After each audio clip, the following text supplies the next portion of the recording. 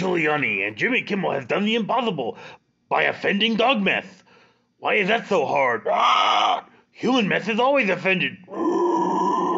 Now here's Dark Knight's Nightmare with more. On November 13th, Jimmy Kimmel addressed the unfair prosecution of Dr. Fauci, a man who has served the public good for more than 50 years and has been liked by many United States presidents.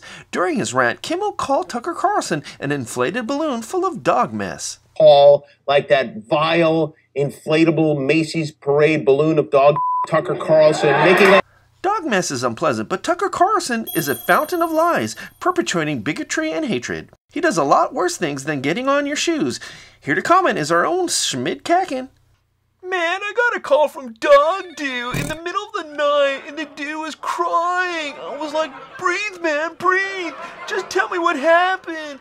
And he said he had gotten a text after texting saying, did you hear what Jimmy said about you? And I was like, okay, what did Jimmy say about you? Then Dog Poop told me, and it was like, that's so wrong, man. Without dog poop, we wouldn't have dogs. So dog poop brings joy to this world. But Tucker Carlson, like, what does he bring, man? Hatred and anger, man. And ignorance to the people who believe him.